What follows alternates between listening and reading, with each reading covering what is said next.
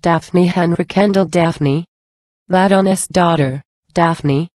Set thyself in silver light, take thy thoughts of fairest texture, weave them into words of white, weave the rhyme of rose-lipped Daphne, nymph of wooded stream and shade, flying love of bright Apollo, fleeting type of faultless maid.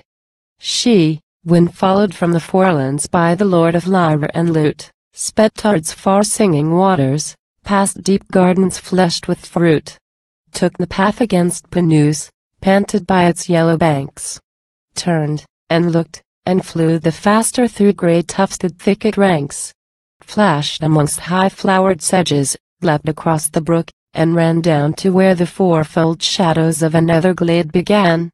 There she dropped, like falling Hesper, heavy hair of radiant head hiding all the young abundance of her beauty as white and red.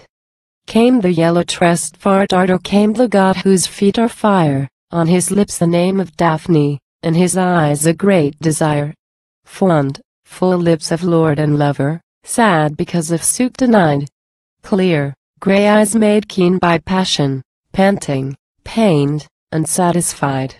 Here he turned, and there he halted, now he paused, and now he flew, swifter than his sister's arrows, through soft dells of dreamy dew. Vexed with gleams of Ladon's daughter, dashed along the son of Jove, fast upon flower-trammeled Daphne fleeting on from grove to grove. Flights of savant hard behind him, breaths of bleak and whistling straits. Drifts of driving cloud above him, like a troop of fierce-eyed fates. So he reached the water shallows.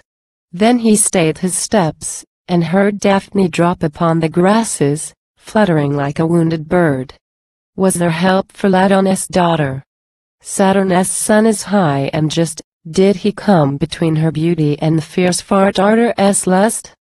As she lay, the helpless maiden, caught and bound in fast eclipse, did the lips of God drain pleasure from her sweet and swooning lips?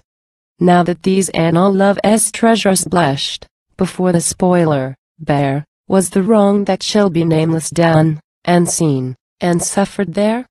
No. For Zeus is king and father. Weary nymph and fiery god, bend the knee like before him, he is kind, and he is lord. Therefore sing how clear-browed Pallas, friend of prayerful maid, lifted dazzling Daphne lightly, bore her down the breathless glade, did the thing that Zeus commanded. So it came to pass that he who had chased a white-armed virgin, caught at her, and clasped a tree,